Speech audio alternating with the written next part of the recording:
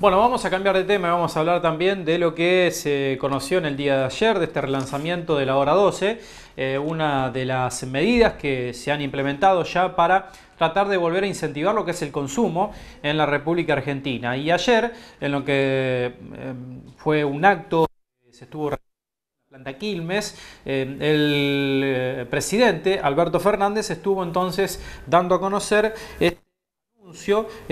relanzamiento del plan Ahora 12, que tendrá más rubros incluidos para la compra de productos en 12 y 18 cuotas con tasas que van a estar en torno al 20% para tratar de reactivar de esta manera el consumo de cara a lo que es este plan de pospandemia. La secretaria de Comercio Interior, Paula Español, también anunció la ampliación del programa Ahora 12, que en esta etapa se podrá pagar con 3 meses de gracia. Incorporará nuevos sectores a los planes de facilidades en cuotas. Todos los programas de 12 y 18 cuotas van a tener 3 meses de gracia para compensar a pagarlos, dijo la funcionaria en un acto que se llevó a cabo en la sede de la cervecería, como decíamos, allí en Quilmes. La secretaria de Comercio Interior también repasó los nuevos rubros que se van a incorporar a este mismo programa, entre los que se mencionó también a distintos servicios, entre ellos servicios educativos, cuidado personal, reparaciones e instalaciones de alarmas. En cuanto al detalle de los servicios que se sumarán al programa, se informó que el rubro servicios educativos incluirá cursos de idioma relacionados con informática, deportivos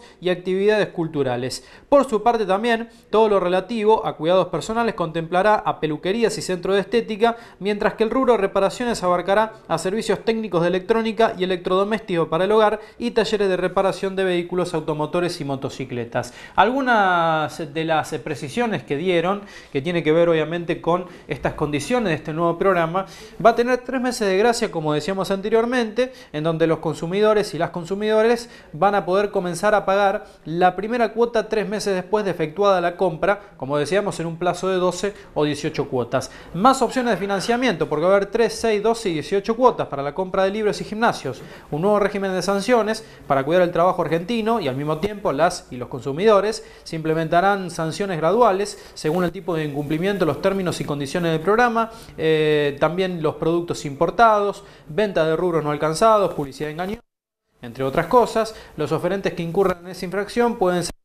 suspendidos o expulsados incluso de lo que es el programa. En números, estos rubros más requeridos en julio fueron línea blanca con un 30% de ventas, indumentaria en un 16% y materiales de la construcción en un 12%. Este programa, recordamos que fue implementado ya por el año 2014, cuando en ese momento la cartera de Economía estaba a cargo el actual gobernador de la provincia de Buenos Aires, Axel Kicillof. La intención inicial en su aplicación fue por un plazo de 6 meses, pero ya se extendió hasta diciembre de este año a través de sucesivas prórrogas que también sobrevivieron al mismo gobierno, no solamente el gobierno en aquel momento de Cristina Kirchner, sino también el gobierno de Mauricio Macri. Se relanzó entonces el programa Ahora 12 para los rubros incluidos también dentro de lo que son distintos compras de productos que se va a poder entonces realizar a partir de lo que va a ser estos próximos días.